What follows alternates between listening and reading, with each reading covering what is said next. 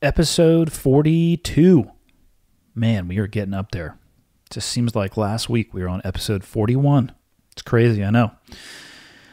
So, this week, I am going to focus on specifically the military.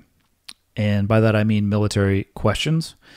I often, when I will solicit for questions when it comes to the podcast, I'd say at least half are military-based. And more often than not, I will ignore the vast majority of those questions. Or maybe ignore is not a good word for it, because I definitely look at them. I choose not to answer them because I just don't want to be always known as a military guy. I'm very appreciative of the experience that I gained. I have nothing but, well, I have other than great things to say sometimes about my background, but more often than not, I got nothing but great things to say about it. I just, like I said, I don't want to be pigeonholed, but I also realize that people have a ton of questions about the military. So today, that is all I'm going to answer, are military-related questions, which is good timing.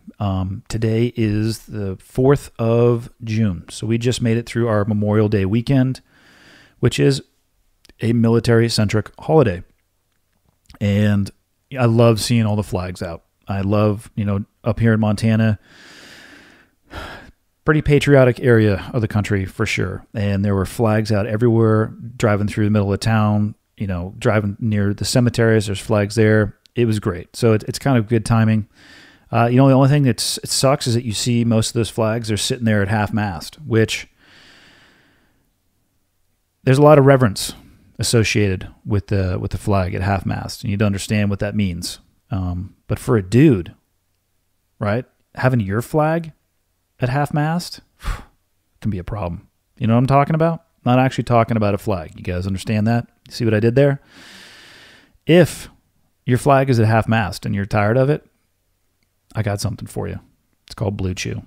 BLUECHEW.com. They happen to be the sponsor for this episode of Cleared Hot. So if you go to bluechew.com, and why should you go there? Let's talk about it. Your flag's at half-mast, right? Maybe you're getting a little bit older. Maybe things aren't going the way that you want them to in the bedroom. That's right. We're talking about sex. Earmuffs. Parents, if you're letting kids listen to this for like the next 60 seconds. Here's the deal. And I've said this from the very beginning. I could not pass up this sponsor because it's a once-in-a-lifetime opportunity. And I've never used anything like this, but I tell you what, I did go through this actual process. So why would you want to do this? What would you need Blue Chew for? It's the first ever chewable that brings you the same performance as Viagra and Cialis. It's got the same active ingredients, so you know it's going to work. It's chewable, so they work faster than taking an actual pill. You can take them anytime, day or night, even on a full stomach, and it's cheaper than those other two, Viagra and Cialis. So it is kind of a no-brainer. And I went through the process. It couldn't have been easier. I got my discreet package delivered to my house on Friday. I haven't opened it yet because my wife told me not to. Just being honest. God, I hope she doesn't listen to this. She's told me to just go ahead and put those things back in my office and we can readdress that at some other time.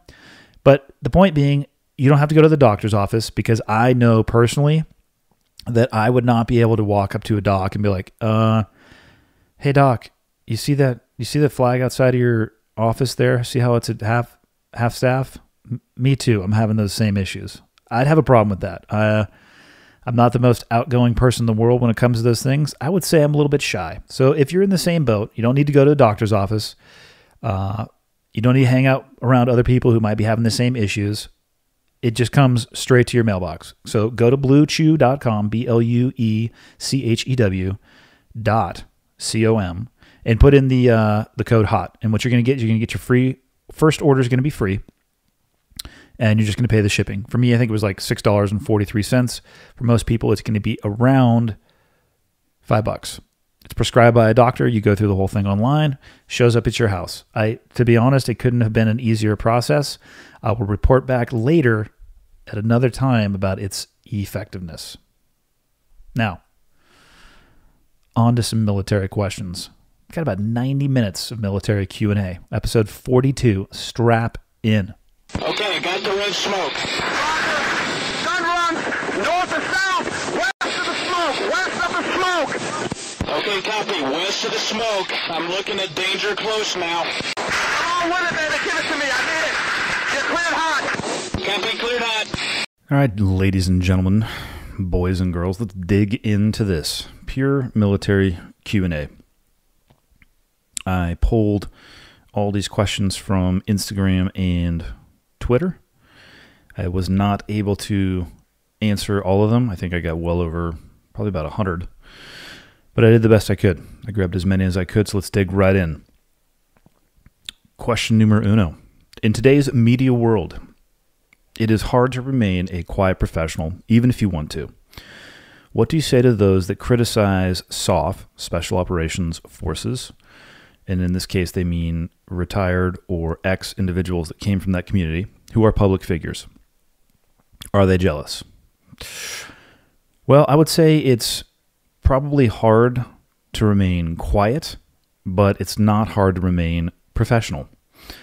There's varying degrees of criticism. And I would say that if you look at the broad scope of people who come from the special operations background, some receive little to no criticism whatsoever, and some of them receive what I would say is nearly constant criticism.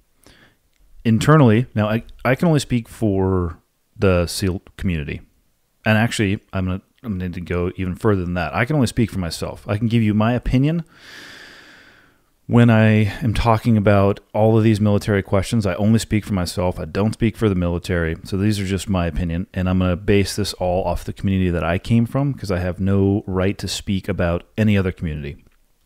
So in the SEAL community, at least, internally, when you're talking about these individuals who are public figures, the largest criticism that I hear internally is, and the largest issue that the guys have, or the largest thing that the guys take issue with, is deviation from the truth.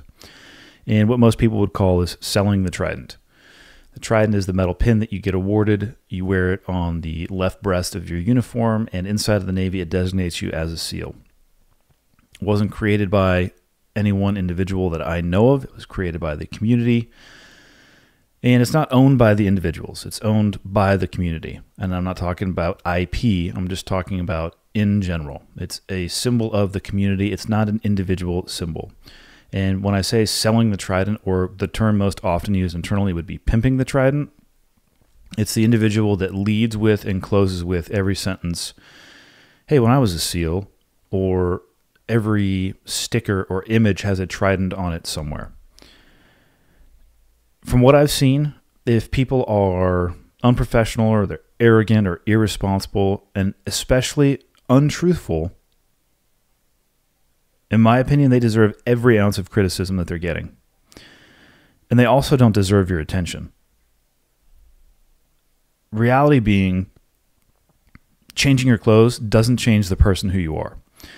And the people who are the public figures who are receiving the most criticism often had severe issues while they were serving. The SEAL teams is a very small pond. And some examples, I'll give you some specific examples that I know off the top of my head. Grecians, however the hell you say his name. The governor that's resigning because he had sexual misconduct in an affair. He took a picture, basically, from what I can read, essentially took a woman hostage for a little bit and tried to blackmail her, in addition to some other issues. Clay Tippins, Brandon Webb. Now, externally, those individuals are receiving a lot of criticism for who they are and who they portray themselves to be. Inside of the SEAL teams, they had issues. They had really big issues because it's a small pond. Now they're operating in an environment where they can control the narrative and they can mask who they were inside of that small pond because they're not in it anymore. They lead with SEAL and they want you to make assumptions. The reason that they lead with the term SEAL is that they want you to assume that they were something that they were not. They want you to believe the hype and the mystique. And what I would say is it's not an issue of people being jealous. If I had to pick a word from the community where a lot of the criticism is coming from, it's disappointment, not jealousy. Question 2. What is my favorite military issue bullet firing weapon?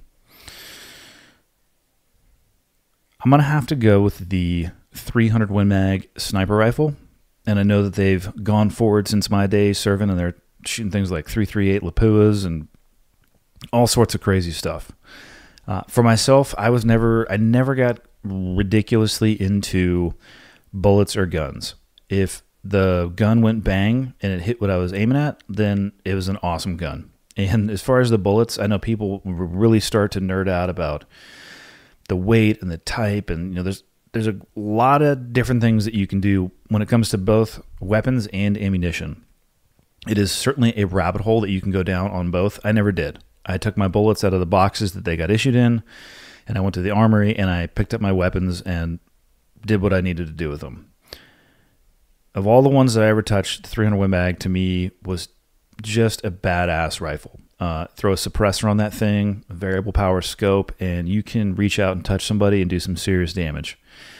And then I was thinking about it. The one weapon that I really enjoyed early in my career that they eventually phased out was the M60. That machine gun, you had one choice with this bad boy, full auto, was amazing. I just liked the way it sounded. I liked the way that it looked. Its cyclic rate of fire, it just had this very unique pace that it fires. And when you get a couple people who have those machine guns and they start working together, we used to call it singing. One would fire, pop, pop, pop, pop, and then the other one would fire, pop, pop, pop, pop. It just, I don't know. It's something that sticks with you once you've been around it for a little bit. And they eventually replaced it. I think it was with the 249. I was never a automatic weapons gunner. I was around it, and I had enough experience with it that I could use it in case that I needed to pick it up and use it. So I never had a crazy amount of experience with the 60 or the 249. Couldn't tell you which one is better, but I missed the M60. Plus, I also believe Rambo used to fire one-handed, and how can you beat that? All right, next question. Can anything be done to reduce the burden on families of service members without sacrificing operational effectiveness, i.e. reduce the divorce rate? Well, in my opinion, the dynamics of a military relationship are always going to be a little bit different. There are long stretches apart.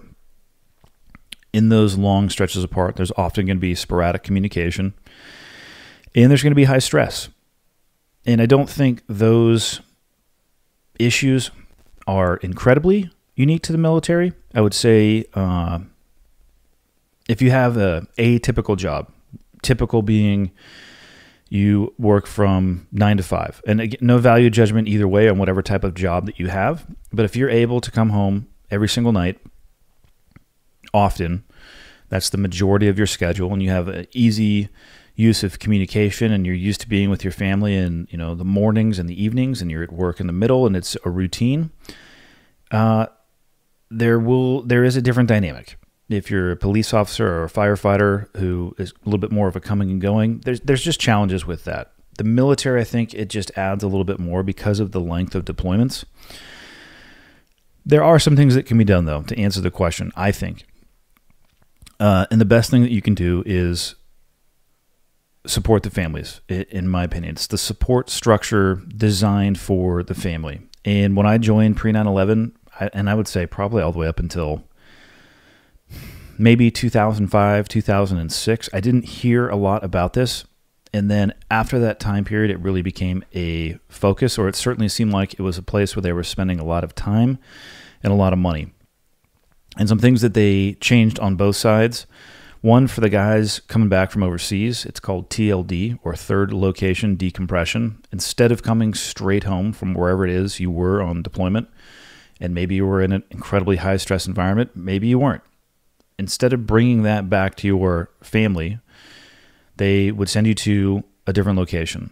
The location I'm familiar with the most is somewhere in Germany. I actually never was able to do one, but from what I heard, it was a healthy stop to blow off steam in an environment where your life wasn't at risk. which is definitely going to help you when you get home. In addition to that, they started doing pre-deployment retreats where they would take the entire family structure, kids, spouses. They would go somewhere else. They would have a network there for child support and basically classes and opportunities to integrate with your spouse, work together, try to create some tools for dealing with things while you're gone. Then you go on deployment, and then they do another one, a post-deployment retreat, repeating the same process as you got back. Like I said, it didn't exist when I joined, but it certainly seems to be the focus now, and I think that it's a step in the right direction. To me, if you want to make the operators more lethal, one of the best things that you can do is support their family structure and network back at home, so it clears up some hard drive space in between their ears, and they can go forth overseas and continue to do the things that they're doing, but they're worrying a little bit less about what's happening at home, because it certainly is on your mind. The long-term impact of that, I think it remains to be seen. But if I were king for a day, that's where I would continue to invest my time, effort, and money to support the families. In a lot of movies, the relationship between the CIA and Special Forces, and this, I'm going to stop here before I continue answering this question. Special Forces, when people ask questions about this or they talk about this, it's important to understand that Special Forces is in and of itself a specific job inside of the Special Operations community. So the Green Berets are considered, or not considered, their job and their title is Special Forces. So if you say the relationship between the CIA and Special Forces, what you're actually saying is the relationship between the agency and the Green Berets. If you mean the larger Special Operations community as a whole, make sure you say that. Confused often, but I got nothing but respect for the Green Berets, so I always bring this up when people make this mistake. It's not a big deal, but it helps with clarity with what you're talking about. So the relationship between the CIA and Special Operations is dramatic and negative. Is this just creative license, or is there some kernels of truth? I would say it's mostly creative license. The people that I interfaced with were intelligent and they were extremely capable. And if this does come from anywhere, if there are kernels of truth to this, I would say it probably came from a time that was pre-9/11. There was much less cooperation and collaboration, and that is true not just between interagencies, but between inter-services. I mean, we did not really talk much with the other branches, and we certainly didn't talk that much with the other special operations communities. And in my opinion, it was based on the fact that we were competing for budget, and we didn't really have an active role to play that many places overseas. So in addition to competing for budget, you were competing for jobs. That ended up, I would say, biting us in the ass for a few years post 9/11, because it took a while for us to start integrating. And I think if you read like the 9/11 Commission report, the lack of collaboration and communication between government agencies and organizations also played a huge role in what allowed 9/11, the events of 9/11, to actually take place. And a lot of that changed. So I didn't interface with these individuals until post 9/11. And like I said, the people that I interface with, incredibly intelligent and extremely capable. When it comes to movies, having done a little bit of technical advising work, what it comes down to is that you're always trying to find a balance between authenticity and entertainment. If it comes down to it, more often than not, what I have seen, they're going to go with entertainment versus authenticity, because it's entertainment that puts butts in the seats and allows them to, when you're talking about TV shows, to sell the things on the ad break. And when it comes to movies, make their money back on what it costs to produce the actual movie itself. It's more entertaining and dramatic to portray it as a negative, tenuous relationship. But what I'll say is that negative, tenuous relationship is, from the agency people I know, it's nothing like their movie portrayals. This individual had two questions. The second one was thoughts on retired special operations joining private military contractors. Did I consider it? I did not consider it. But as far as guys and gals from the community joining the military contractors, it makes sense. They're a really good fit in quite a few ways. For one, most, if not all, the training is already done. And they have the experience that is precisely what the contractor is looking for. It's an easy transition for a lot of the guys. And I say that because often the human resources from those organizations is closely tied to the individuals from prior communities. From what I've seen, there's some organizations that are heavy on the Army side. There's some organizations that are heavy on the Navy side, heavy on the Marine Corps side. And what it does is it creates an avenue or an opportunity for people to retire, but still, essentially, a lot of the times, it seems like do the same or similar job with the same or similar people. The pay is going to be comparable. It's often going to be a little bit better, depending on your skill set and background. And it makes sense. I understand why guys do it for sure. Like I said, I did not consider it as an option. In the way I thought about it, when I moved on from the military, I wanted my life to be differently. And I guess the metaphor I would use would be for myself, when I hung the spurs up, I just wanted to leave them hung up. And there's reasons for that. From my view in the cheap seats, having never been a contractor, I enjoyed the support structure of the military. I liked what I did, but I also liked the support structure behind it. If things went south, essentially, damn near everything would stop if you called for help, and you and what was going on with you would become the focus, and all the assets would be directed and allocated towards you. I'm not sure that exists in the private contractor world. I also enjoyed the selection process in the military. There's a vast and wild difference in backgrounds and experience and competence in some of these companies, and I would prefer to work with known quantities and not hope for the best. There's an extreme difference in the contracting world in capability and also what these companies are tasked with doing. Some of them are incredibly highly vetted that are filled with the tip of the spear individuals. Some of them, that is not the case. And the individuals that you're going to work with and for in that broad spectrum of organizations is going to vary, and it's not something that I wanted to deal with. I figured I would be better served to move on and do something else with my time, effort, and energy. This is a good one, this question. I get this one pretty often, actually. Do new SEALs get any say in which team they're assigned to after initial training? So again, I can only speak from the experience I had many, many moons ago.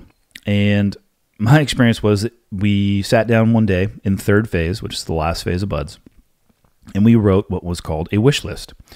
On my wish list, I put down SEAL Team 2, 4, and 8. You had 3 choices.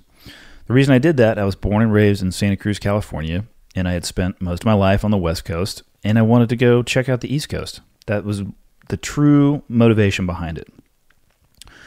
The team I got, and then the next, probably a month from then, we were out on San Clemente Island getting ready to really be done with BUDS. And of course, if they're going to give you any good information, it needs to be negatively reinforced. So we all broke up into the groups that we were going to be moving on to our teams with after BUDS.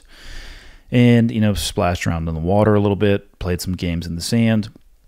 And they would call your name and you would be added to a group, and then they would come down the line and tell you which team you were going to. So I put down 2, 4, and 8. That was my wish list. I was sent to SEAL Team 5.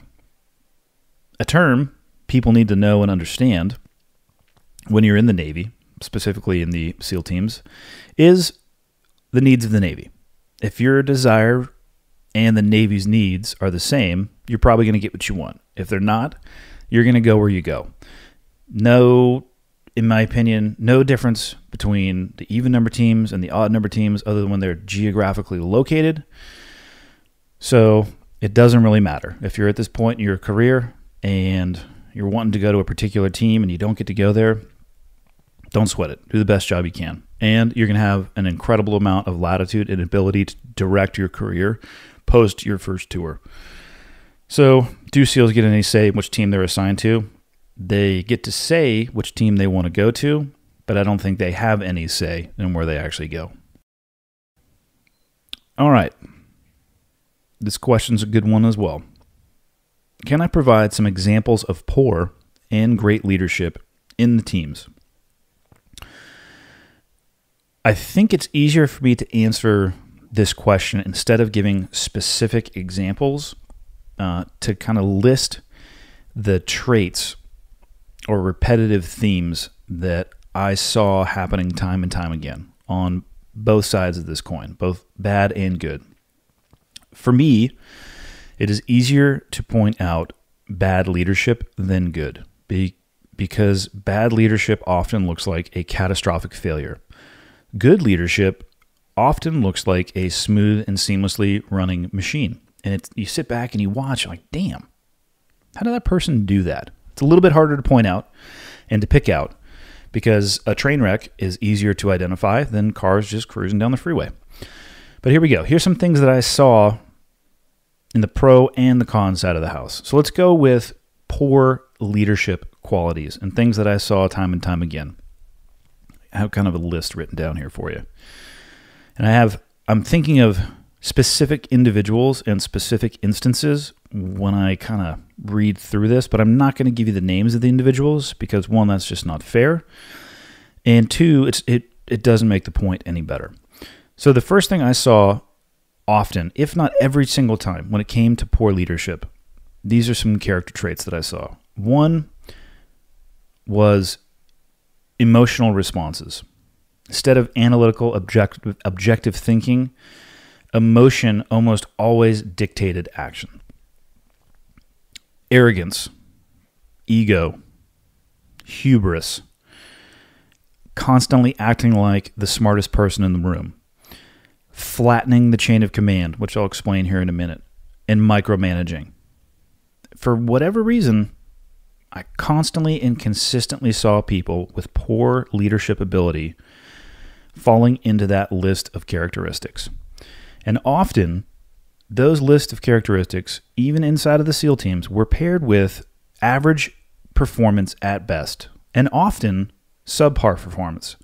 So you got a guy who's barely is hanging on when it comes to capacity and capability with his peers, if not holding up the group that he's supposed to be leading, but with an attitude, with ego, with incredibly emotional responses. An example I'll give you of why that's dangerous, or one that sticks out to me in my mind, is we were in a training evolution at San Clemente Island, and this comes down to flattening the chain of command. And sometimes we'll do things that are time sensitive, called a TST, or a time sensitive target.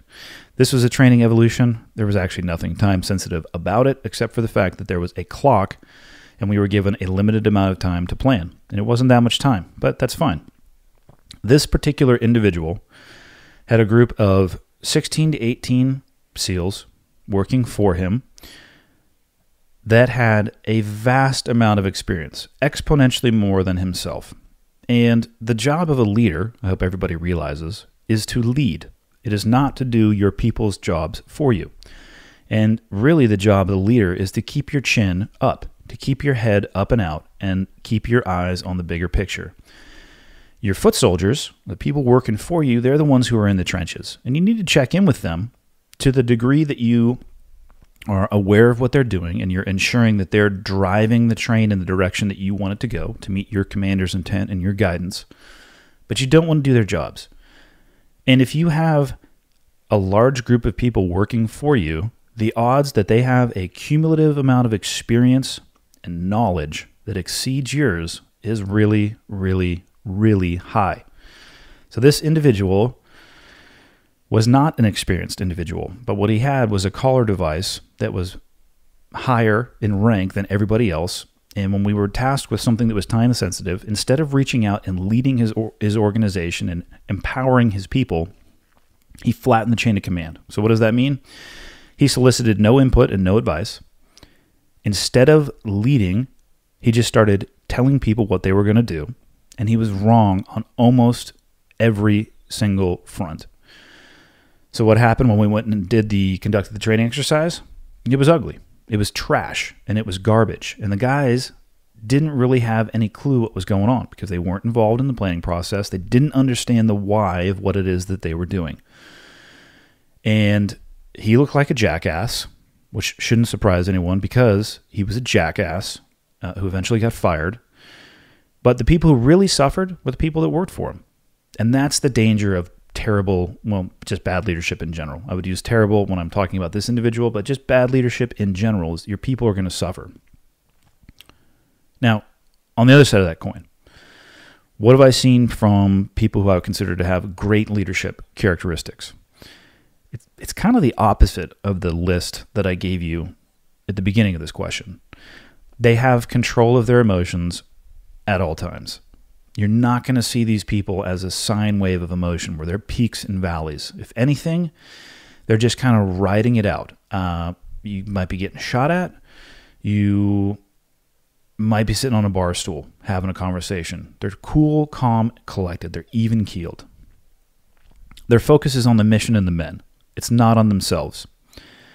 They empower subordinates. Instead of acting like they're the smartest person in the room, they realize that there's no possible way that they are the smartest person in the room, even though I take that back. It is possible that they could be the smartest person in the room.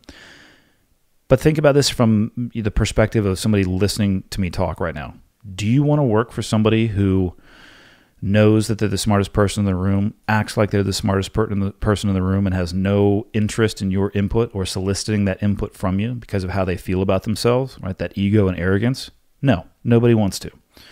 So even the really smart people that I've worked for, and it's not hard for me to find somebody who's smarter than me, just about everybody I've ever worked for is, they empower their people and they focus on accomplishing the mission and leading their team there, not doing the job of the people that are working for them.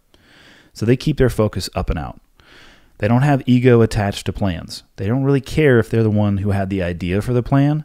They care about whether or not the plan is successful. The best leaders I've ever seen, they take the time and are willing to teach, but they're more importantly, they're willing to learn themselves. And one of the best examples, probably one of the most impactful leaders that I had was an enlisted guy, actually a senior enlisted guy when I was on the East Coast. And we would often have to plan, we would go on these large training exercises, but somebody has to plan those things. And that usually came from inside of the element. And pretty early on in my time there, I was tasked with doing the main planning of a very large training evolution that the entire squadron was going to go to. And my boss essentially said, listen, I'm going to task you with doing this. I'm always here for you if you have questions, but I don't want you to come to me with questions until you've done everything you possibly can on your own to figure it out for yourself. So he gave me enough rope that I had latitude. I totally could have hung myself if I was irresponsible, but I knew that he was always there in case I needed the help. And the last thing I wanted to do was let him down or the people that I was working with down. And it's a perfect example of mentorship right there. Instead of telling me how I was going to do the planning and what I needed to do, he gave me a broad framework. I had the end state in mind of what I was clearly defined what the end state was. I knew why I was doing it. And I knew I had somebody that I can go to if I needed to ask questions. And then I was empowered to go make decisions. And it was awesome. And I've tried to repeat that in the people that I had working for me later in my career and even in my own kids. There's no value in telling your kids, this is how you're going to do something. This is how much time you have to do it. And there's incredible value when they come to you and say, hey, Dad, how do I do this? And you say, well, I don't know. I'm here to help you, but let's go try to figure this out together. And you let them lead and figure out their way as opposed to doing it for them. All right, next question. What was the biggest physical trait, good runner, swimmer, shooter, etc., that you noticed that all high-performing SEALs had in common? I have a question back at this individual who asked this, and that would be high-performing at what? You mean just in general as a SEAL operator? That's what I'll base it off of. It just, I guess, would be well-rounded SEAL operator. So in the community, there are people who are phenomenal, swimmers, runners, shooters. And you'll find often that there are individuals who are great at really, really good at one thing, but they're not what I would call well-rounded or great SEALs. They're specialists instead of generalists. And in the SEAL community, you are much more of a generalist than you are a specialist. And I can't think of a single physical trait that's going to give you an advantage. Most guys are average height. I'd say 5'10" is probably average for most guys. 6 foot on the high end. Of course, you're going to get some total bean poles up there that are in the mid 6s. And then you have hobbits like Josh Bridges, who's actually 4'6". And their build is going to vary, but it's average. I mean, I'd say probably slightly more muscular than most, but there's plenty of guys that I know, again, who are just beanpole thin and tall and short and skinny as well. Like, it's really tough to put your thumb on one specific character trait, physically at least. For me, if I had to point out one trait that I saw when I looked at well-rounded SEAL operators, the highest performing SEALs, to use the same vernacular as this question, it would be intelligence. The ability to solve problems, specifically nonlinear problems. There's just too many physical tasks that we're required to do, and specialization in any one area, meaning you can run a 4-minute mile, but you can't really pick up anything that's heavy, or you can just pick up incredibly heavy stuff and you can't run to save your life. That's not really a great idea. The real world doesn't reward that very well. So I would say average physical ability, but above average ability in between the ears. And I know the question was based around physical traits, but I just can't give you one that is going to give you an indicator of success later on in your career. Speaking about careers, the next question is, any advice whether to go in as an officer out of college or just enlist out of college if you want to go into special operations? What I'll say is I think both are great options. You could have a incredibly rich and rewarding career either way that you went, but understand that the path would be a little bit different. If you go directly to being an officer, you are going to start your career in a leadership role because of the fact of what your uniform and collar device says. You're going to be a commissioned officer. You're going to be expected to conduct yourself as such. You are going to have, if you compare the officer operational career to the enlisted operational career, on the officer side of the house, if you go in directly as an officer, it will be shorter. You're going to start off maybe as a third officer, and if there is no third officer spot, you might start off as an AOIC, or the assistant officer in charge, basically the second in command of a maneuver element. But let's say that there's some additional officers around. You can start off as a third officer, which in my opinion is the best spot for the officers to begin because there's less responsibility and more opportunity to gain experience while not being under the magnifying glass and the thumb of pressure. But after that third O, you will become an AOIC. And that after that AOIC tour, you are going to become an officer in charge. Now, on the officer side of the house, you still have the ability to go into the field after your OIC tour, but I will say it is limited. You're going to move up into a role after your OIC tour of probably a troop commander. And if you're in the troop commander position, you're not looking down the sights of your gun at all. And reality is, as an OIC, it's unlikely that you will be as well because that's not your job. Your job is to lead your men and to get those men into a position where they can look down the sights of their rifle. Beyond troop commander on the officer side of the house, you're starting to look at things like an operations officer, probably an executive officer, which is the second in command of a command, and then the commanding officer. All of those roles are largely administrative in nature. So that's what that's the progression for officers. Now, you will probably have more diversity of experience and roles if you go to the officer side of the house. You're going to have to do joint tours. You're going to have to do detached tours. And although they don't sound as exciting and they don't sound as sexy, there's a lot of good experience that comes from those things. If you go in as an enlisted soldier with a college degree, you will have a position initially that is not going to be tied directly to leadership. You're going to be expected to lead because of the nature of the career, but your collar device isn't going to put you in charge of a maneuver element. You're going to have a larger or longer operational window. And I think it'll give you a better behind-the-scenes view of military life, essentially how the sausage is made. And your degree doesn't expire.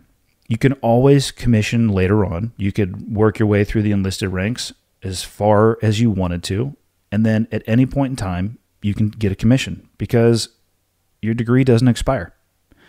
Then you can work your way through the officer rank progression, starting at that 3rd O or AOIC, with all of your previous experience and understanding of the military system. You take all of that with you, and it has been my experience. I've worked for some great officers who came directly in whether through a service academy or ROTC or OCS, and came directly into the military as an officer. Believe me, I've worked for many that are phenomenal. But in my experience, the people who have more time in the military and more understanding of how the military system works, they're better able to navigate it, and their people benefit from that as well. So again, both options are great. Just understand the differences between the two. Next question. Did I ever work with James Hatch? I did work with James Hatch, but I called him Jimmy. And we used to jump together back probably in the early 2000s, and I know he just wrote a book about his journey from being injured overseas until, it's called Touching the Dragon, I believe. I'm familiar with what happened to him and very peripherally familiar with what he went through. I know it was dark, and I have no doubt that the book would be a great read. Jimmy's a good dude. I haven't touched base with him in a long time, but I hope he's doing well. Next question.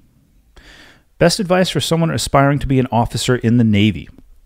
And I'll add to this that this advice applies to any branch. Doesn't matter if it's just the Navy. How to earn and keep the respect of your subordinates, peers, and superiors. And I would say don't call them your superiors. They're just your senior officers. Because believe me, they often will not be superior to you. So my advice, anybody looking to or aspiring to become an officer in any branch of the military, first and foremost, take your time. Do not rush into a job that you aren't prepared for.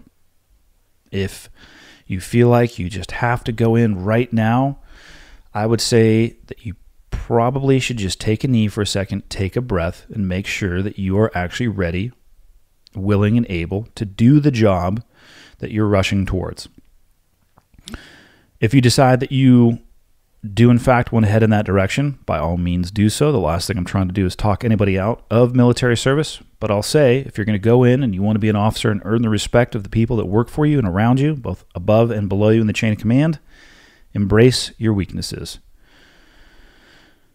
Once you realize where your shortcomings are and you're in a leadership position, find people who are better than you and staff your weaknesses with those people. Empower them to do the job so you can do your job, which is to actually lead. Be very quick to listen and very slow to speak. You need to measure your words. Don't go into this job running off at the mouth. Do not go into the job rushing to be cavalier. Instead, you need to focus on getting your job done. You need to deliver every single time, because the things that come out of your mouth, the words that you say, they need to mean something. You need to develop relationships with your peers above you and below you in the chain of command. And you need to do that because you have to develop trust with the individuals that you work with and the individuals that you work for. And then once you have that trust, the most important thing you need to do is to maintain it.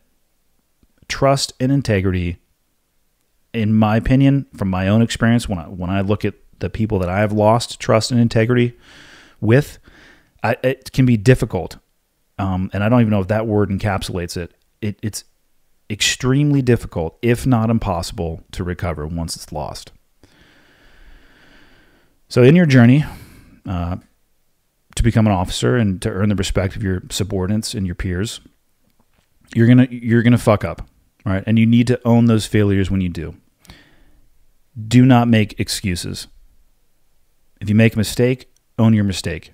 And don't take 2 weeks to own your mistake. Own it immediately. So don't look for excuses. Don't make excuses. Instead, just look for solutions. And when you succeed, when your team succeeds and the people who are working for you succeed, you need to reward them. So give the credit to the team when you're successful, and when the team fails, you need to own that as the leader of the team. And that's the best advice that I can give you or anybody who's looking to become an officer in the military. Next question. How did you prepare mentally for combat prior to operations? Also, a good question. These were some good ones coming out of left field that I was a little surprised by. So for me, again, I can only speak for myself. Personally, I understood, or I ensured that I understood the plan. And not only did I understand the overarching plan, I specifically understood my role in that plan. And I took that upon myself. I didn't wait for somebody to come in and explain to me my role. It was my job to understand what my role was and how I integrated with the larger plan. So for me, one thing that I focused on often was studying imagery and intel. Most of my career, I was walk and point, which means I was the first person in a foot patrol.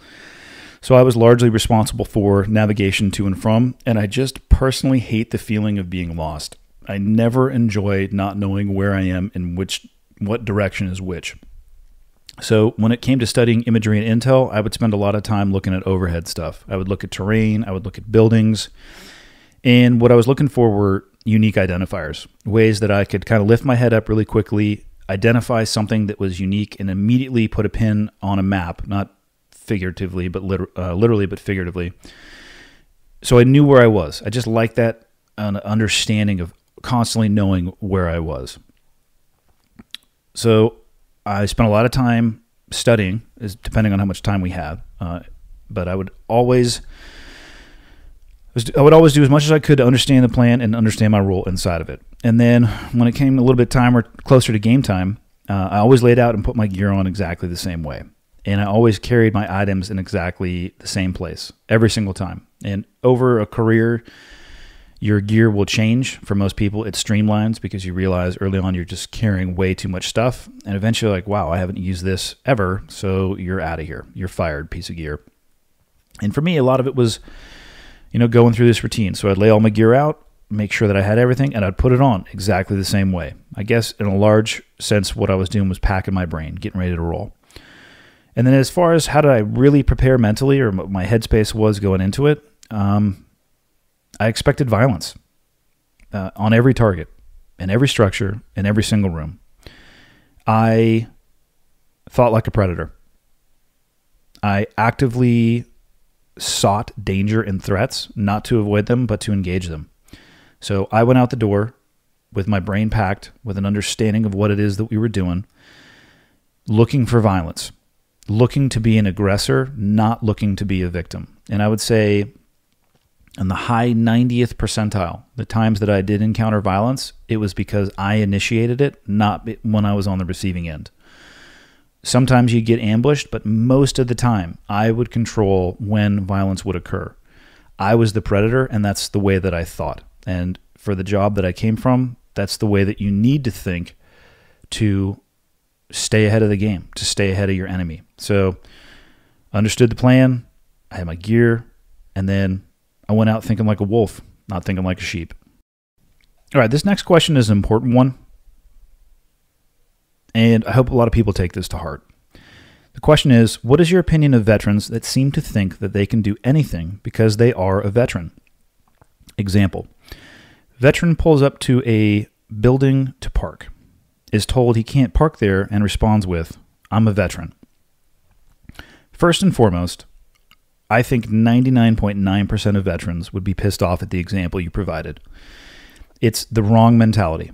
And if I were there and I heard somebody say that, assuming they weren't like a 98-year-old man in a walker, I'm going to play this from the perspective of somebody who's probably in their 30s or 40s, like a modern era, somebody serving, I would address it on the spot.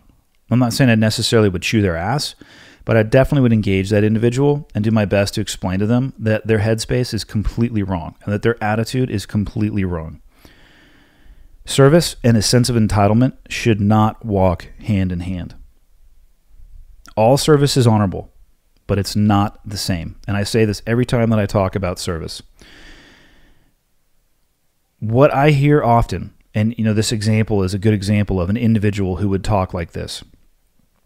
I'm a vet. I dedicated my life to fight for your freedom. And I don't know why I'm making a different noise for that voice. But I hear people talk like this. I fought for your freedom. You don't understand the things that I did. Well, here's the deal. Like I said, all service is honorable, and it's not all the same. Some people fought their asses off, and some people didn't fight at all. And it's important to recognize that you can't have one without the other. I'm going to get into this in a question a little bit later on, but the people who have the job responsibility to engage with an enemy in direct combat cannot do their job without the individuals and organizations that support them in that role. You cannot have one without the other.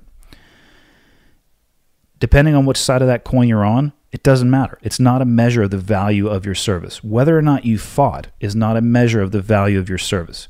But how you act and describe what you did and your service is a measure of your integrity.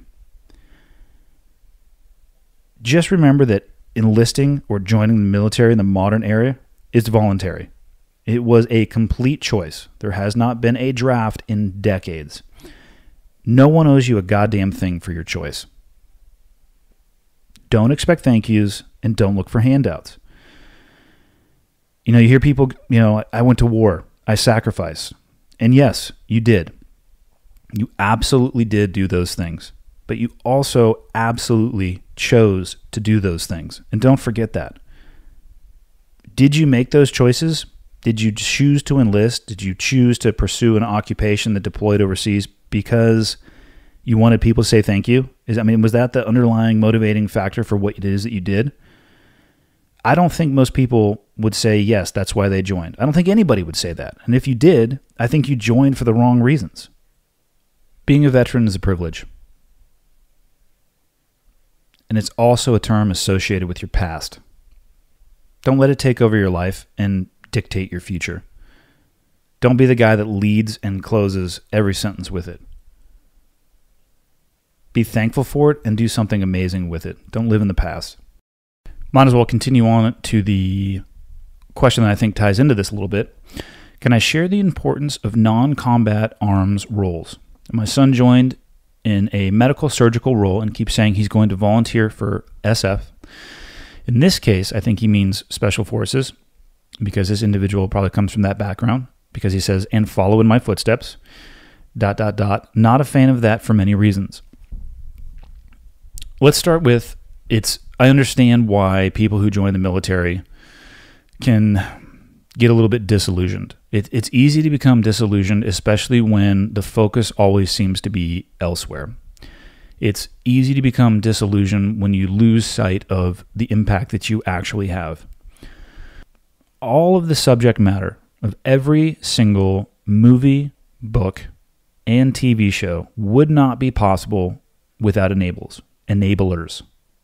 Period. Without exception. From the stats that I have seen, 10 to 15% of the military and all four branches or all the service branches are actually tasked with direct contact or direct engagement with the enemy. The rest of the military roles and responsibilities are not by design. That's not in their job description.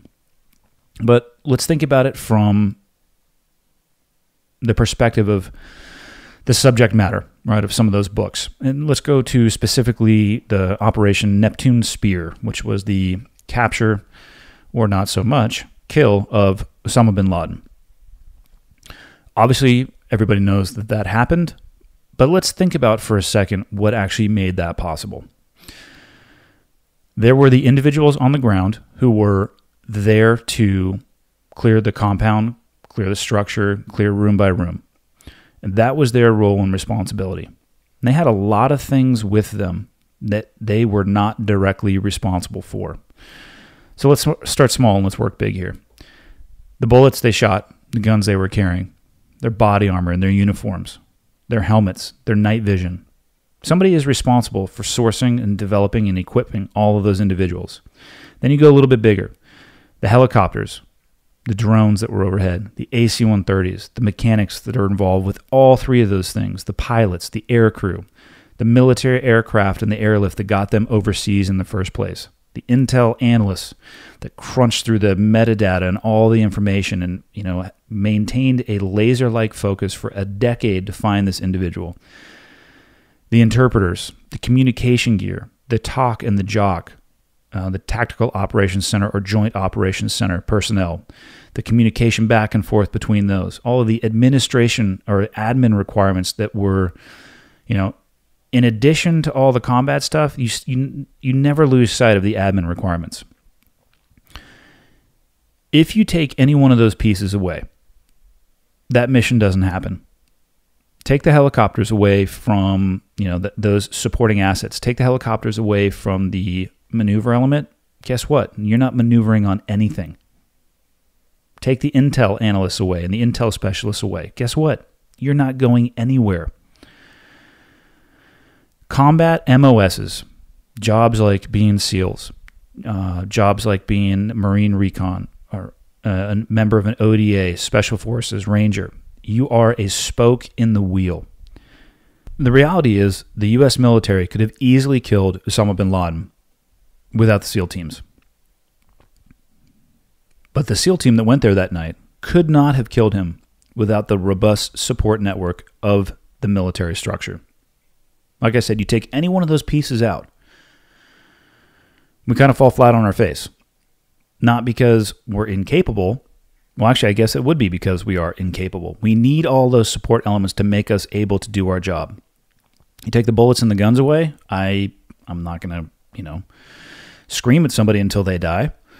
And I'm not really interested in getting into a knife fight. You have to have both. You have to have the support network, the enablers, the support community and the commands, and then the direct warfighters as well. You cannot have one without the other. The problem is all of the focus is on the people who were in the compound that day. And it does a disservice to what makes it possible to get to that compound in the first place. So if you are in the military and you're not in a role that is the subject matter of a book or a movie or a TV show, one, be thankful. You're not missing out on anything. But two, realize that all of these shiny objects that people focus on, they wouldn't be possible at all, ever, unless you do your job as well. Next question. What is the best and worst thing you learned while you were in the military? Let's start with the worst. The thing that frustrated me the most was the realization that the military is a massive bureaucracy. And it is, quite frankly, highly political at its top, at its apex. And that does trickle down, and it can be felt. The reason I say it's political is because it actually is largely political. You start getting up into the stratosphere of, admirals and generals. I would equate those individuals more to politicians often than I would actually soldiers, because that's who they are interfacing with the most often. Paired with that, the realization that I think everybody in uniform eventually makes, wearing a uniform can't hide the person underneath. And by that I mean that everybody joins for different reasons. I joined, I would say, for idealistic reasons. I thought the military was probably a little bit more pure than it ended up being, and that's completely and utterly my fault. That was my perception going into it. I was very naive about it when I was young. Not everybody joins out of pure sense of wanting to fight for the country. And I've said this many times, some people, they want to change their perspective. Some people, they want to take advantage of the educational benefits. Some people want to change their socioeconomic status. And the military is a great thing for all of those people to come together and to work together. You just will eventually realize that some people are in it for different reasons, and that's totally fine. Like I said, that was on me. And I wouldn't put that down as one of the worst things. It was just something that I had to come to grips with. The bureaucracy and understanding the bureaucracy was definitely probably one of the worst aspects of the military. As far as the best aspects of the military, the best things that I learned while I was in, the cool thing about the military is that everyone, regardless of which service you go to, you're going to get some exposure to discipline, to work ethic, to leadership, to integrity. You're going to get to travel. You're going to get to expose yourself more than likely to things that are other than first world, which I believe to be incredibly important because it allows you to develop a more enhanced perspective of the world you're going to be returning back to. So you're going to, I think all military services are going to give you a taste of all of those things. And those are, in my opinion, the single best thing that I learned. It didn't come from that. For me, and again, I speak only for me, the thing that I find to be the most important, the best thing that I learned while I was in the military, I learned to appreciate my freedom. I learned that if you don't use your freedom, the freedoms we are so amazingly lucky and fortunate to have in this country, it's meaningless. When I joined and through my career, I gave up my time. I gave up my ability to speak freely when I wanted to on the topics that I wanted to. I gave up my ability to pursue the passions that I may have discovered along the way. I gave up my ability to push my personal boundaries outside of military service, and I gave up my calendar. Holidays, birthdays, special occasions. If I could be home for it, that was great. If I needed to be elsewhere, well, then that's where I went because I surrendered my calendar to something else. What I really learned is that I am the luckiest person on the face of the earth. I wake up every morning in the first world. I wake up every morning with really zero concerns for survival. Yes, I know and I understand that there are drastically varying living conditions in the U.S. and in the first world. What I'm saying is we don't spend our waking moments consumed with thoughts of food, water, and shelter for the most part. We don't spend our lives in bombed out homes, living amongst the rubble where your family members are buried underneath, but you're unwilling to leave them, so you instead eke out an existence in the worst environments imaginable on the face of the earth. I understand that there are people in the first world who are struggling. But those people in the first world who are struggling, let's be honest, they have it so much better than the people in the third or fourth world that are also struggling. And it's important not to forget that. It's important not to forget that we in the first world have boundless opportunity in front of us at all times. So what I learned is that we, the first world, we won the lottery. Now, look at what happens to most people who won the lottery. They end up broke. Why is that? Well, they didn't work for it, for one. So they didn't develop an appreciation for what they have. And they have no responsibility for what they have. What does responsible freedom look like? To me, the lesson, again, that I learned, the best lesson that I learned in the military, I need to be responsible with my freedom. And to me, that means I have to use it. It looks like getting off your ass. It looks like putting down a bag of chips and picking up a goddamn dumbbell. It looks like going outside, going for a walk, going for a hike, going for a run, going out and exploring the vast nature of what it is that we have in this country. It looks like seeking diversity of thought. It looks like talking to people and listening to them. And that doesn't mean you have to agree. It's okay to talk to somebody that doesn't share your opinion and not argue with them and to just listen and at the end of the day decide that you don't agree with them. No problem. We're fortunate and lucky to have the ability to do that. Responsible freedom to me, it looks like traveling. It looks like getting in your car and marveling at the amazing things that we have in front of us. And to me, it looks like being thankful and appreciative of what we have, not dismissive. It's the single biggest lesson, most important, impactful lesson that I learned in the military. I learned to appreciate the freedoms that we have. Now, this next question ties in perfectly. Are there any negative aspects of your life that you would attribute to your time in the service? And the answer to that is yes.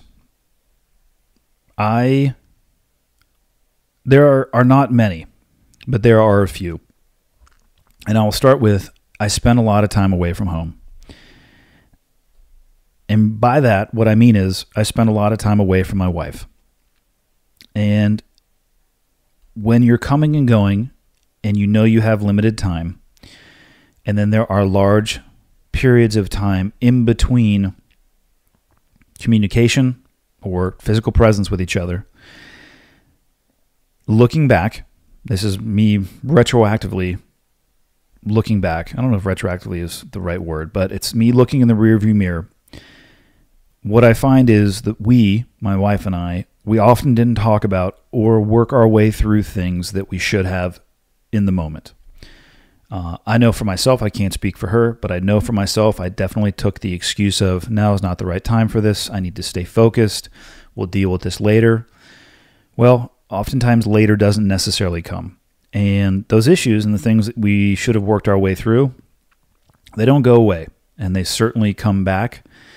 And I don't know if I can necessarily say I will not blame the issues that we have on the military.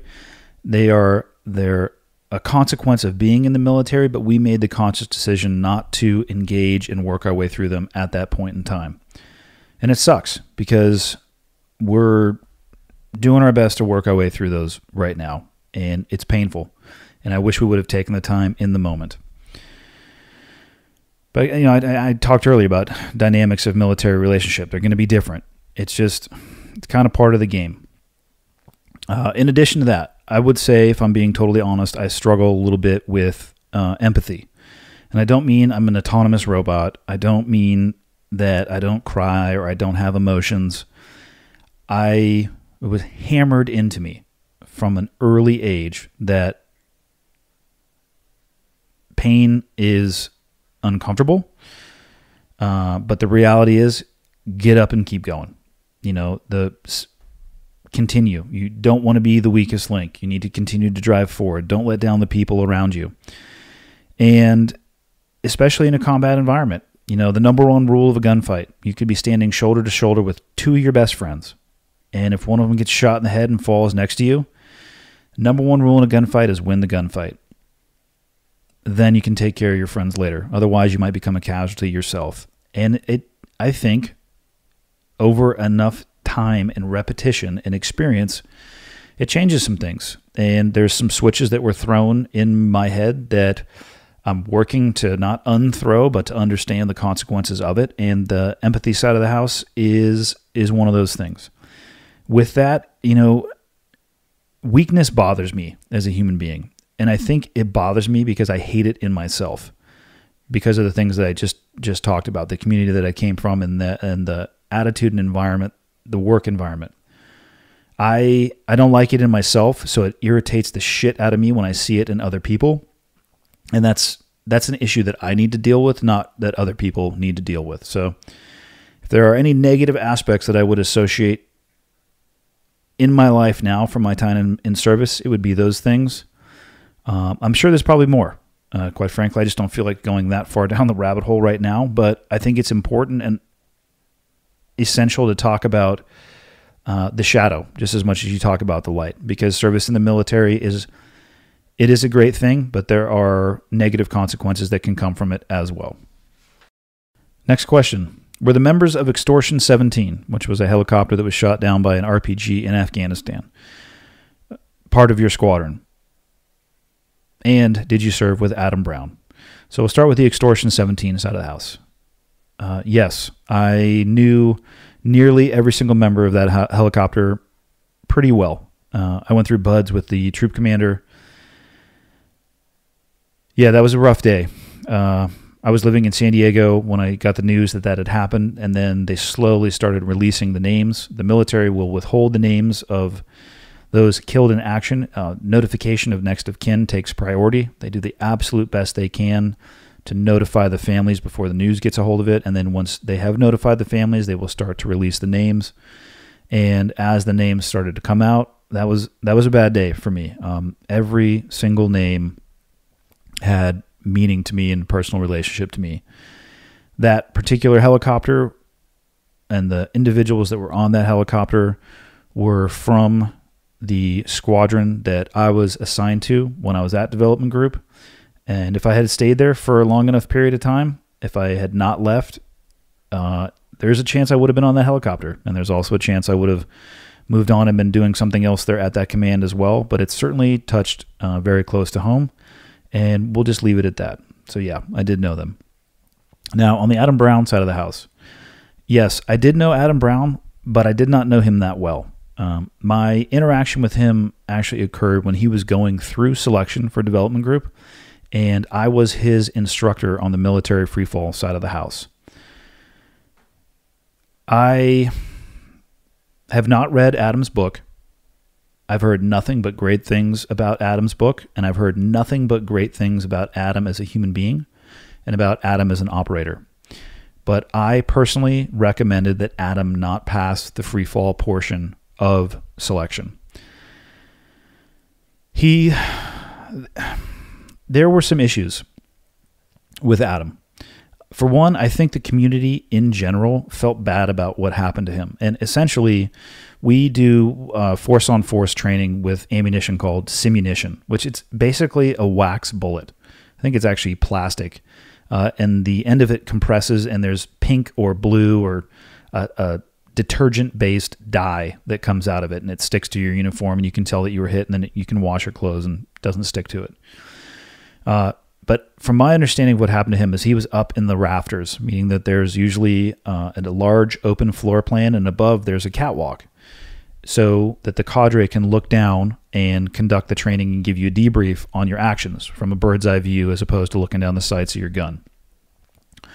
Adam had eye protection on, which is required in those environments, but he was standing in the catwalks, and his simunition round came underneath his pair of glasses and hit him in his right eye, and it severely damaged his right eye. From my understanding, he could not see at all out of his right eye, and that was why I recommended that he not be passed in the free fall stage. Anybody who knows anything about me knows that I love jumping out of airplanes, so anytime I would get a chance to continue to do that, I would go and I would support the, it was called Green Team back in the day. I would support the Green Team classes as an air operations instructor. And people who are having issues, there's a wild discrepancy in skydiving ability and proficiency and competence inside of the military. Some people jump a lot, some people never jump, and they're constantly flirting with their currency. I tried to always jump as much as I could because I loved it. So when it came to people who were struggling in the freefall course, and by struggling, I mean lack of stability. They would jump out of an airplane and they were not able to control their body. It's a very dangerous environment for the student, and you need to have an instructor chasing that student that is capable of grabbing them in freefall as they're falling in an unstable body position, rapidly accelerating and decelerating, and then hopefully be able to save their life. I found the people who were tumbling and the most dangerous in freefall to be the most challenging and the most exciting, so I would essentially volunteer to always jump with those individuals. And Adam was struggling. He was not successfully completing the mandatory go, no-go test wickets in the military freefall curriculum. You're usually given 2 attempts at a jump. If you do not pass the, a lot of the times all you're required to do is jump out, not turn as you exit the aircraft, and conduct some very basic skills while free falling and pull your parachute at the right altitude. Then, of course, you add gear to that. You add a rucksack, a weapon, oxygen mask, all of those things. Adam was struggling, and I had failed him twice on multiple different test gate jumps. But like I said, I think there was some guilt associated with what had happened to him because he was a very good guy. And I hate that fucking term. I hate the term good guy because I know that it was used in this environment. I took it up to the course director that I recommended that he be dropped from training, and the course director concurred with me. And leadership in the selection and training organization requested that we continue to test Adam because he was such a good guy. So we continued to test Adam. And eventually, he passed. And I'm going to use air quotes for he passed. He was able to make his way through the curriculum. He didn't die. He was given more chances than other students were ever given. Now, that was my only experience with Adam directly, trying to teach him freefall skills, an incredibly difficult task while in freefall. I did not operate with him. And like I said, I haven't read the book. By all accounts, it's an amazing story. And what bothers me about that, though, is that it didn't have to be written. It didn't have to be written. I personally feel very guilty about what happened. I feel guilty for not holding my ground more, which may not have made a difference. By that, what I mean is I feel guilt for not holding the line and saying, no, this individual is not capable of completing the blind standard and moving forward. He was in a selection process, and in my opinion, selection needs to equal selection. You either meet the standard or you don't. We're not selecting for good guys. If that's your criteria, if you're looking for good guys, just go down to the local 7-Eleven. You're probably going to find some there. If you're selecting for a JSOC unit, hold this standard. Here's the fact. Adam had severely limited vision. If you pair that with night vision goggles, which even for somebody with 20/20 vision, that drastically inhibits their field of view. You have a much more narrow field of view, and if you watch somebody or have ever been around somebody who's on nods, you'll notice that their head is currently moving left and right and up and down. It's because you're looking through soda straws and you're trying to bring in as much information as possible by moving your head around. I don't know the exact numbers on the field of view, but it's not huge. It's definitely not the near 180-degree field of view that your normal eyes have. So pair looking through soda straws with an individual who has severely limited, if not no vision in his right eye. Now, his vision may have had zero impact on his operational ability. Like I said, I did not work with the guy afterwards. It's not for me to say. That's for those who served with him to say. But I suspect it had a large impact. The bottom line is, the book could have been avoided, regardless of how amazing that book was. How? If he was still alive. How does that happen? If the standard was held and he did not successfully screen for the command, he'd still be alive today. It's a hypothesis, but it's very likely. And I'd rather fail him for his limitations than bury him. It bothers me to this day. Maybe the two aren't related, maybe they are. It doesn't change his story. All it does is it would add chapters to his life. He would still be an amazing human being. He could still write that book. He would just have more to write about. And I wish I had held the line harder. Moving on, let's keep talking about standards because it ties into the next question. What are my thoughts on women serving in combat roles in the military? Have you ever witnessed people in the units you served with or elsewhere behaving unprofessionally or bad towards women in uniform? Let's start at the top. Women in uniform, serving in combat roles. I have zero issue with it, as long as we can agree on two things.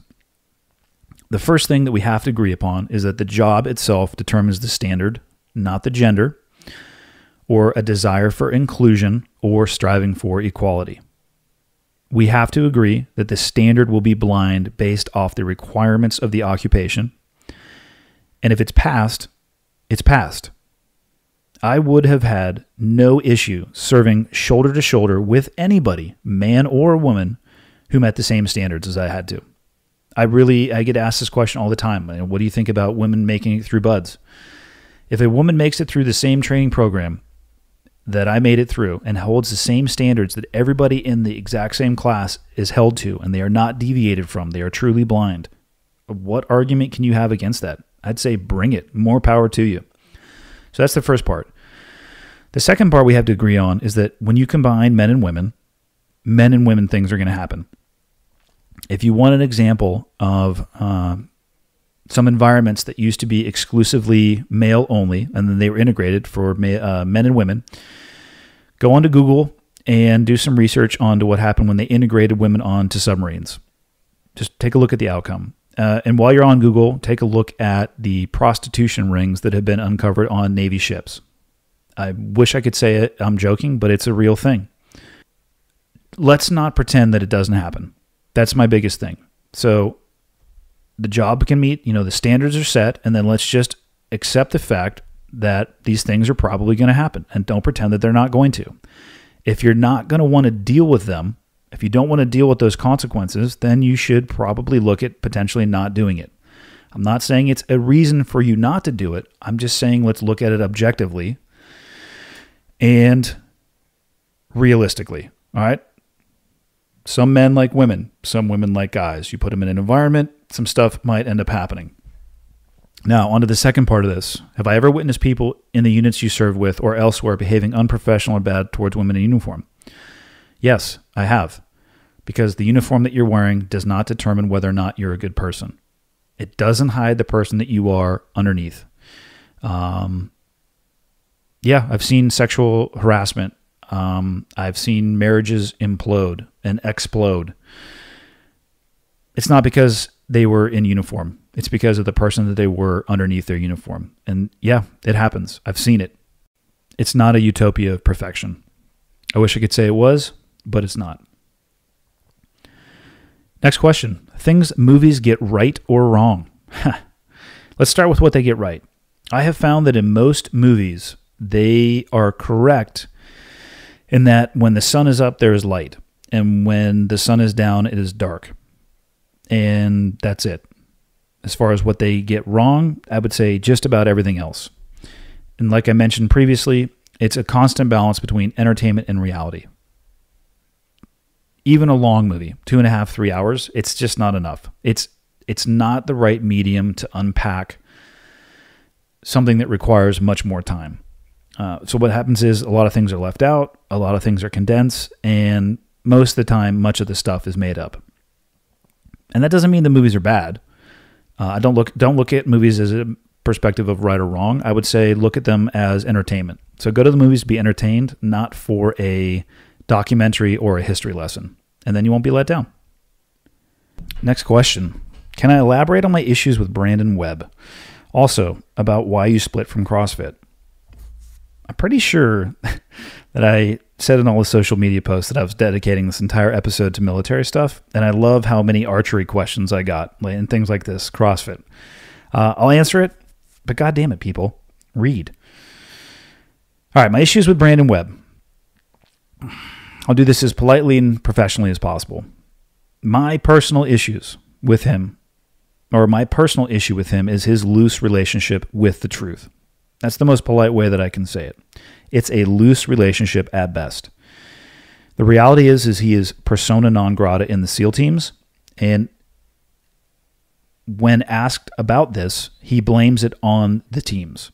He will blame the SEAL teams for his relationship with them, not his individual actions, either in the past or currently.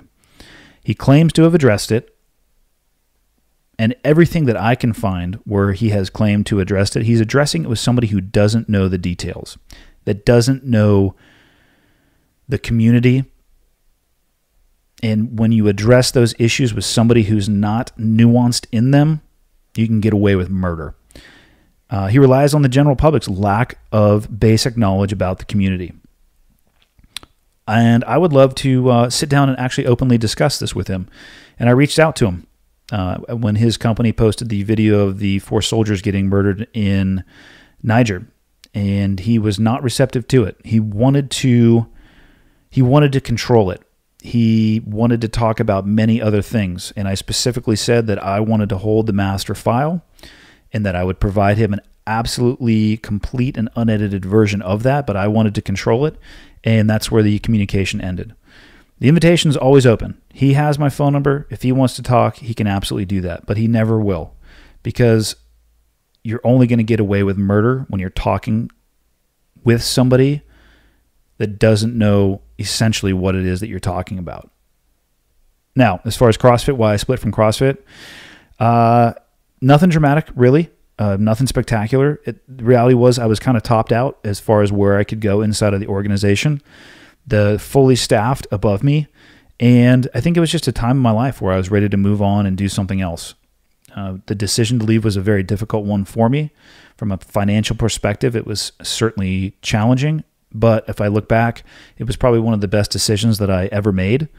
But I think the organization and myself would agree that it was just time for me to move on and do something else. So I took the opportunity to do so, and here we are. I definitely wouldn't have a podcast today if I was still working for CrossFit, I think.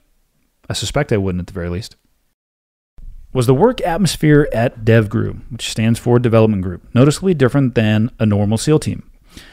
I would say yes. It was because it was more focused. And the reason I think we were allowed to be more focused is that the ratio between support personnel to operators was and is drastically higher than you're going to find at a conventional SEAL team. The mission set and the job requirements there allow you to focus more on fewer things.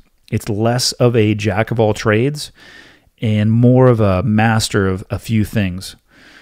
At a conventional team, the job requirements are so vast and broad. You're constantly training and flirting with your currency.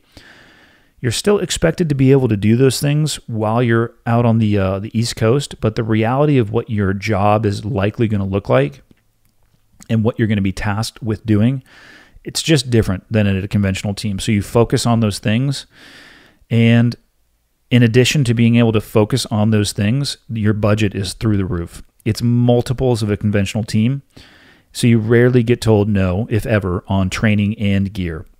And if you're allowed to train more specifically on certain skill sets, you should probably expect an enhanced capability in those skill sets. And that really was the biggest thing. I mean, it wasn't crazy.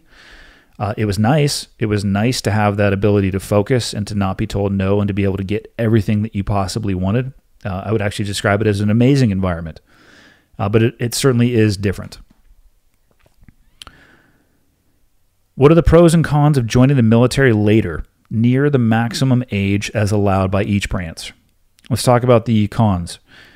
I would say one of the cons would be the physical nature of the job. So your recovery time and the issues you might have with your body.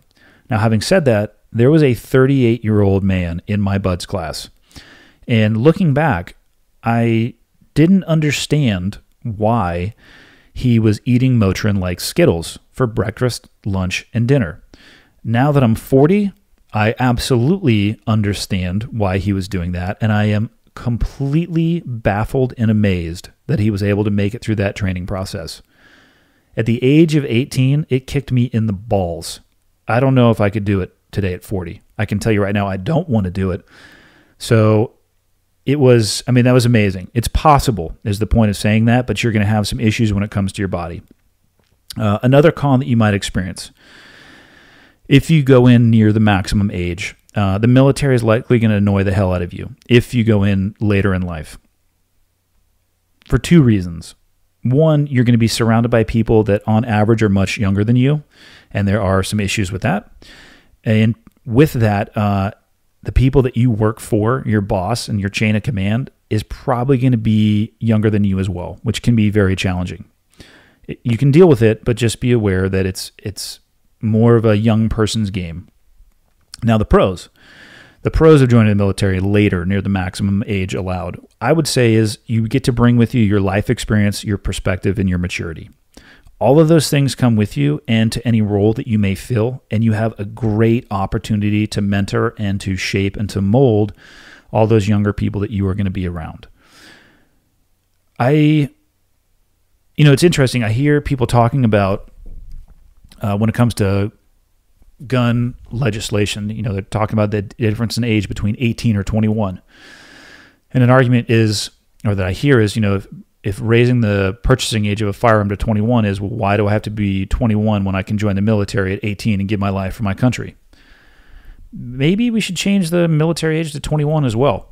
I don't know if that's the right answer or the wrong answer, but if you think it's not an age where you should be handling firearms, maybe it's not an age where you should be able to make a decision to join the military either. I don't know if there's right or wrong there, but I think it's an interesting point because as you age in life, you do have more experience and perspective and maturity. Maybe that would be better. I don't know, but I think it's worth discussing at the very least. Last question. What's the difference between DEVGRU and other SEAL teams? What's the difference between the guys? I alluded to this a little bit in the previous answer about the working environment. We'll go with between DEVGRU and the SEAL teams first. The conventional teams, like I said, it's kind of a jack of all trades. Dev Group, I would describe them as being more of a specialist. They have a different budget, they have different training, and they have different gear and equipment. That's the difference from a command perspective. Now, between the guys, I would say absolutely nothing. Some people decide to apply for the selection process, other people do not. And it's not a measure of the success of your career as to whether or not you go there or you want to go there. And the selection process is the opposite of buds. It's not designed to make you quit. It's designed to test your technical and tactical ability as a SEAL. And sometimes it takes people 2 or 3 tries. Just like going through buds sometimes takes people 2 or 3 tries. It's getting through it that is important, not how many times it takes you to get through it. What I'll say about development group and the guys there, it's the same guys that populate the conventional teams. There's a top 10% and there's a bottom 10%. You get more training in certain areas, so you should expect an enhanced capability in those areas. That's really the only difference. You're taking the same people and allowing them to focus and train more. And because of that, they have more capability in certain levels. But there really isn't a difference between the guys, other than they're going to have some more shiny objects and some more sexy gear. That's really it. That's it for this week. Hope you guys enjoyed the episode. I tried to get through as many questions as possible. If you submitted a question and I wasn't able to answer it, I apologize. I got through as many as I could.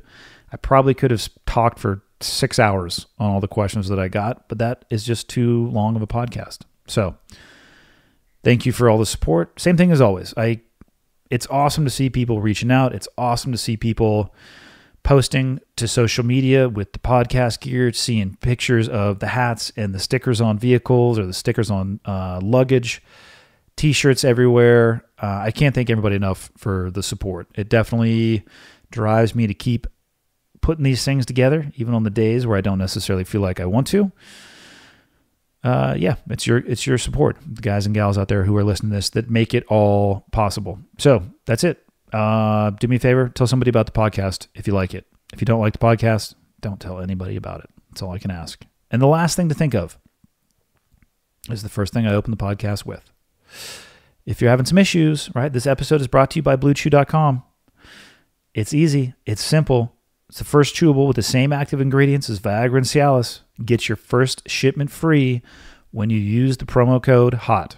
Doesn't have to be uppercase or lowercase, just HOT. Pay $5 for shipping on average. Like I said, mine was like $6, probably because of where we live. BlueChew.com, promo code HOT. If you're having any issues with the flag at half staff. And if you're not, cool. Lucky you. See you guys next week.